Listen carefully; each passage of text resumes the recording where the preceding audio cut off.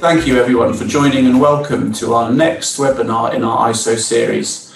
A lot has happened since we last spoke and I'm delighted to be joined by two of my colleagues to talk about what we've been doing, what we've learned, what's happening across the industry and some things to look forward to over the coming weeks, months and maybe even years. My name is Adam Hanke. I run our transaction banking coverage business for banks clients. And I'm delighted to be joined by Ian Povey and Adrian Smyth. Before we get started, in terms of the topics and the agenda, just hand over quickly to Ian and Adrian to introduce themselves. Ian? Yes, thank you, Adam, and pleasure to be here. So I'm Ian Povey. I'm the CIO of Payments Technology under the Payments Centre of Expertise for NatWest Group. And hello everyone. I'm Adrian Smyth, or Adrian Smyth, and I'm one of the payment tower leads, product leads for payments within NatWest, working alongside my colleagues to deliver our products and services to our customers. Thanks both, and great to have you again, Aid, on this one, and Ian, delighted to have you join us for the first time. So as I referenced, a lot has happened. We've had 2 go live dates. The industry has been working hard for a number of years on this and continues to work hard. But Ian, very keen to start with you and get your reflections on the go live dates this year, and particularly any insights of things that you think have worked really well. Yes, thank you. And let's not forget that the payments industry as a whole has flexed the muscle on migrations many years, and over many decades. So we always have a lot of experience to lean on with regards to best practices as we look at securing outcomes, but also minimising or ensuring that there are no visible impacts to customers and to the flow of payments in itself. So when we reflect on the March and June go lives for both SWIFT TARGET2 and also CHAPS more recently, one of the key benefits of that has been the sheer openness of the industry to collaborate, both around testing, but also when it comes to the go live event as well, to be well connected and ensure that we are protecting service within our organisations, but also between each of our organisations as well. Where there had been minor niggles, certainly in March, these were addressed pretty quickly, and it really came down to that preparedness to work together for what is a common goal and a common outcome. And that's, I think, part of what will see us through in the forward migrations as we move forward. The other aspect, though, from what went well, and I think what we need to continue to do more of, is those dress rehearsals that we did with the Bank of England and for the CHAPS migration in the UK, because that really boosted the confidence not only for the central party, in this case the Bank of England, but also each individual participant, and that really does help on what are quite complex migrations for each and every one of us. Thanks, Ian. And particularly, you referenced the UK and the CHAPS migration, and clearly our standing and the UK payments ecosystem is so significant. Was there a big difference in terms of our approaches from March and CBPR Plus and Euro versus CHAPS in June, or did they play out quite similarly in terms of our playbook? The playbook itself was quite similar. It's probably the delta was the preparation between the two. And certainly the UK had learned from and had built on for the March migration. So again, I reiterate on the dress rehearsals, but also just the amount of testing that was actually applied between the participants and the centre, so the Bank of England. And the ecosystem is dependent on each other, and if we don't test the ecosystem end to end, then that's what actually adds risk to each of the forward programs. So again, the UK did a really strong job, but let's not forget that many people watching this webinar representing countries or have access and business to countries around the world, even ourselves, went live in Singapore last year as well. So we are able to draw on those learnings on a market-by-market basis, not just the UK. Thanks, Ian. Actually, that's a good segue in terms of dress rehearsals and lessons learned. And obviously, we've been through 2 go live dates specifically that have heavily impacted us here at NatWest Aid, but keen to get your reflections on those lessons learned or any kind of specific insights that we can share to our audience dialing in? Yeah, certainly, Adam. And I think building on what Ian has said around the preparedness around those dress rehearsals and what you take as learnings from one dress rehearsal to the next.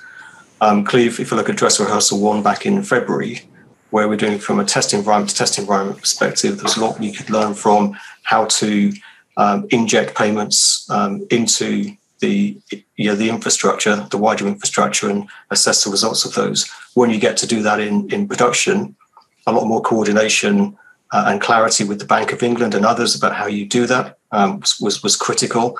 But also ensuring that you're very clear on timings. You don't move away from that, so you incur delay across the weekend as well. None of us want to be on naughty step with the Bank of England, and thankfully we weren't. So we did a great job there. The other thing I think we learned definitely from March that we really took into the June cutover with CHAPS is around static data across the industry. And a big learning there was working with SWIFT and with the Bank of England to ensure that from their perspective, the static data that was being used across the industry and that also we were using in both test and also live proving over those cutover weekends was consistent all the way through. That meant we went through the June cutover weekend with the minimal, if no, issues that we actually experienced. So that's kind of how we get into June to make sure things happen as they should do. We also had to prepare for the eventuality of where things may not go to plan, not just from a NatWest perspective as well, but working with our clients, but also with other participants as well. So running through what our contingency options are. What if we had a problem? How would we get customers' payments to flow through? How could we shift from CHAPS payments to ask our customers to move those over to faster payments across all of our customer types as well? But also how we could support other participants who may have issues as well. So a lot of coordination with the Bank of England to make sure that we could achieve that if we had to. And thankfully we didn't, but we had to be prepared to do so. Thanks, Ian. So really a strong sense of collaboration, pre-syndication, testing, and really strong governance and heightened alertness around it, as you'd expect. And I think we're quite proud of what the industry has achieved over the last few months and years. Building on that significant amount of investment, we know at institutional level, at industry level, at systems level, as seems to be the case in payments, we ourselves also investing in new technology, and Ian, you've a vast amount of responsibility in that tech stack here at NatWest.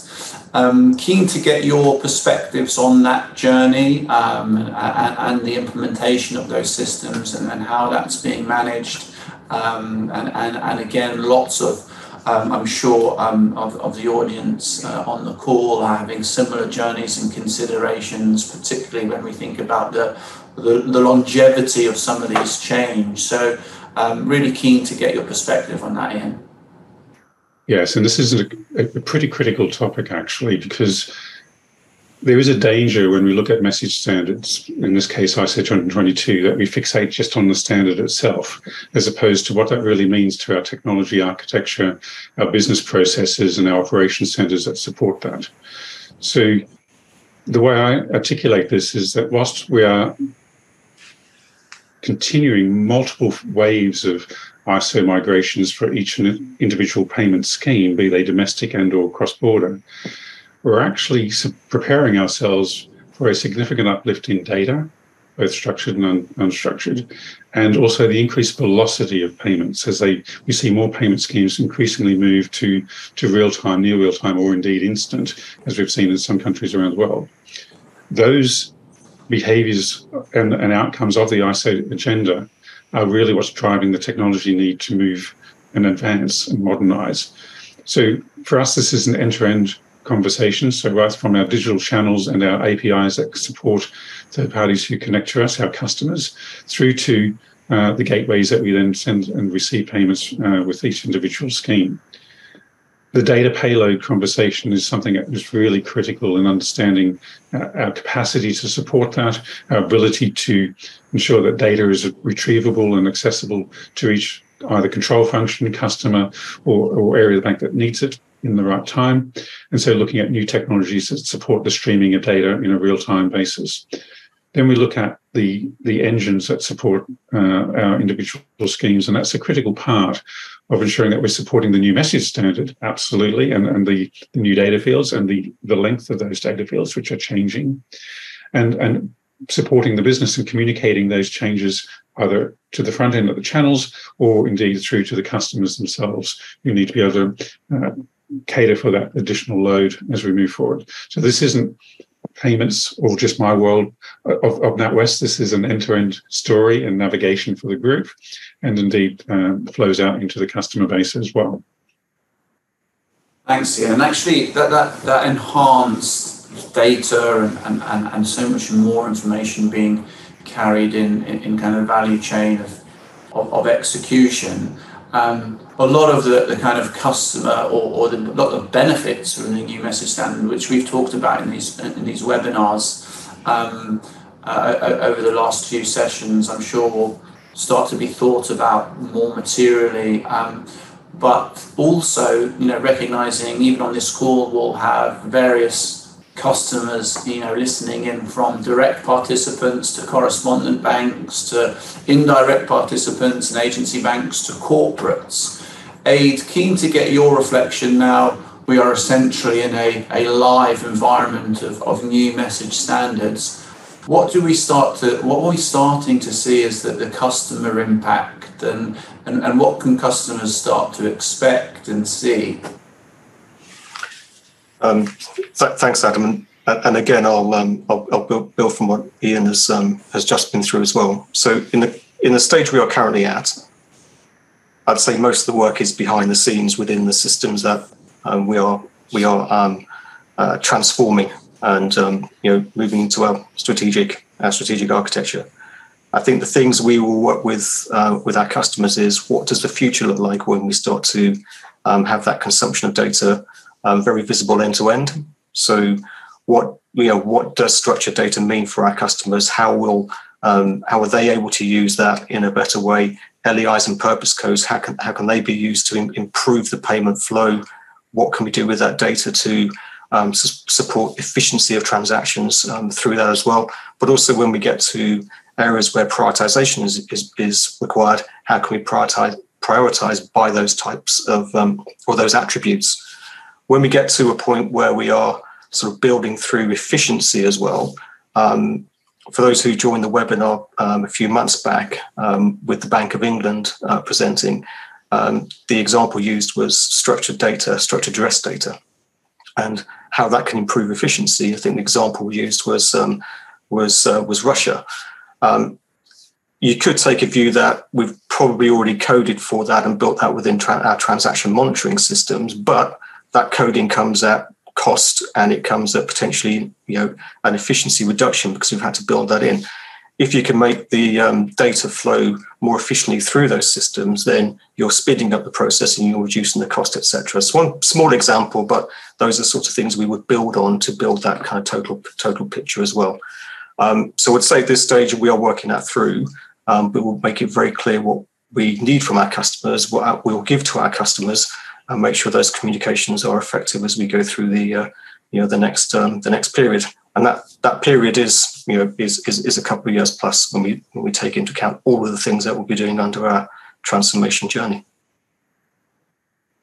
And I think that's really reassuring, actually, Aid, because I think there is a lot of work that is talked about and that has been seen, particularly by certain members of the industry, really skewed towards that direct participant and swift user group, whereas what's actually starting to be seen, or probably not seen, more on the indirect participant space or the corporate space, is as a result actually of the fact that the use of enhanced data is still being more realistic in the future, and how that impacts, Ian, what you said in terms of the end-to-end data within our customer channels. So I think it's a great reiteration that a lot has happened. You called it behind the scenes. Probably feels a little bit less behind the scenes for some members on the call who've been actively involved, but for a lot of our customers it will feel like that, given there hasn't been that clear, tangible difference to what they're seeing come through in their reporting or the asks of information within the payments that they're submitting, which will all come, as you say, over the coming years, particularly with some milestones for enhanced data next year. So very reassuring. Thank you. Ian, moving on to one piece, and it comes up over and over again when we talk to customers, particularly across the international space, is the interoperability as a result of this transition. Keen to kind of get your views on that. There's a little bit, obviously, more meat on the bones in terms of the reality of some standards and obviously timelines and transition. Really keen to get your view on that.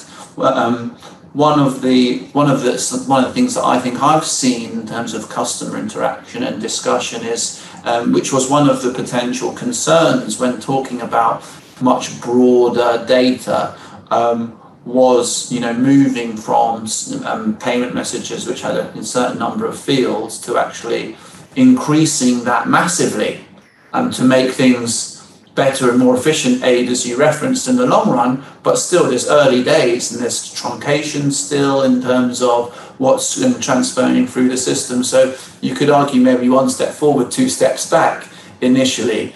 So keen to kind of get your view on the interoperability piece and recognizing it's still quite early days, some confidence that we're heading in the right direction. Yeah, and this is a very big topic and one that I think has been years in the making, is probably going to take a few more years to resolve. So if we look at it from the Financial Stability Board, the FSB, and the Committee of Payments and Market Infrastructures, CPMI, the agenda there under the G20 is very much around the data harmonization and that interoperability point.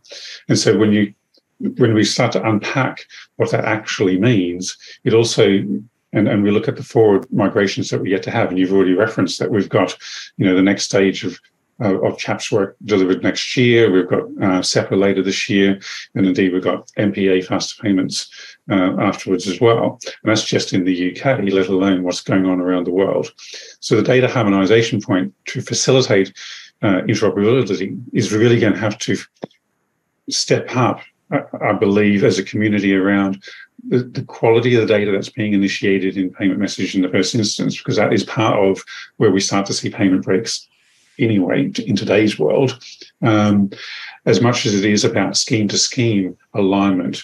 And that scheme-to-scheme alignment supports multiple agendas. One clearly is around resilience and resilience opportunities, but the other one is around how we can support the ecosystem from a fraud and transaction monitoring capabilities and having that consistency of that data as we move forward. You used the word truncation there earlier, and we can see that happen in a couple of different models. One is a disconnect between message standards or interpretation of the same message standard, and we have that today even with ISO 222, but also where we have different techniques to support migrations. So some institutions globally are leveraging either central services from SWIFT for translation or have translation services in and of themselves, and it will depend on the libraries that each entity is using on how that impacts the messages they receive, assuming that message is of full quality in the first instance, and then how that flows through an end-to-end system. So it is a big topic. It's going to require more of that,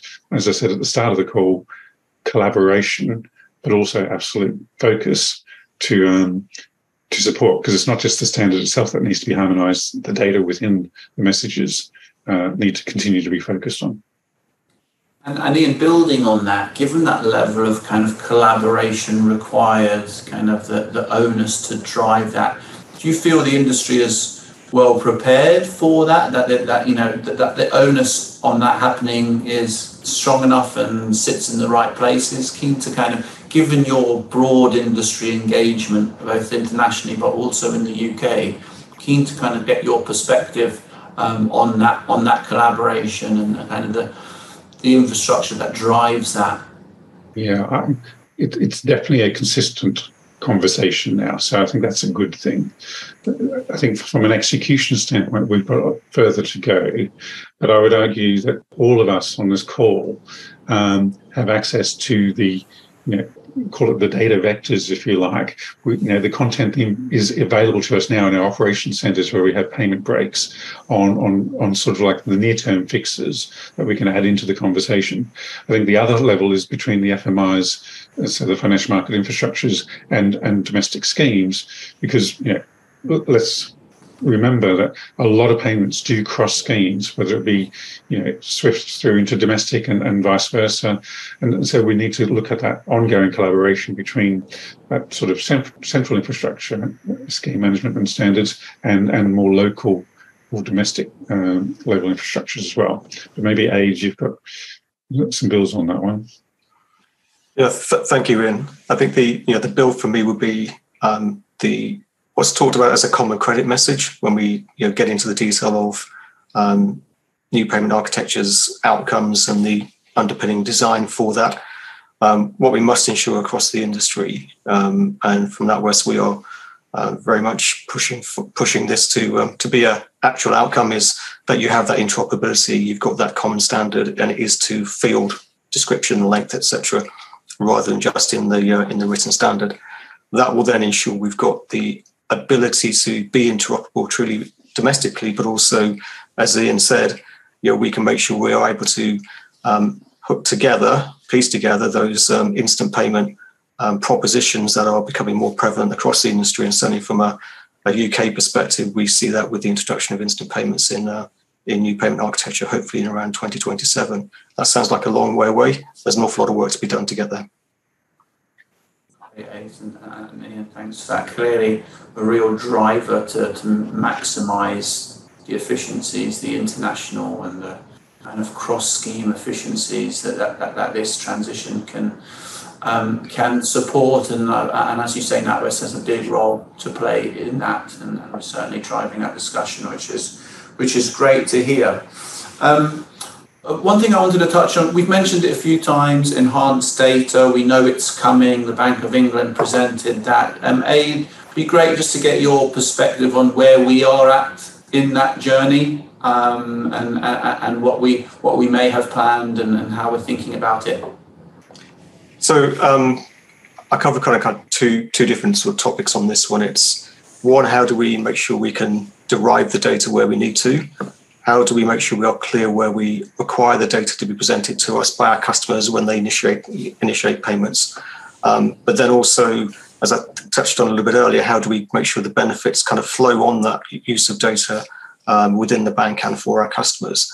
You then have a separate stream, which is how are we making sure that what we do is accretive for our customers and the bank in terms of benefits? So how are we creating the opportunities and working through what those opportunities are?